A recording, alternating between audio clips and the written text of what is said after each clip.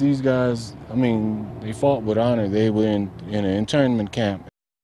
Los Angeles police are searching for the person who stole an American flag from a World War II museum honoring Japanese veterans. Now you can see the man folding the flag before taking off. The black granite monument bears the name of more than 16,000 veterans, many of them ordered into U.S. internment camps 2 months after Japan bombed Pearl Harbor. A year later, they were asked to fight for their country. Officials say they were disappointed the flag was taken, but do not think there's any evidence of ill intent towards our veterans.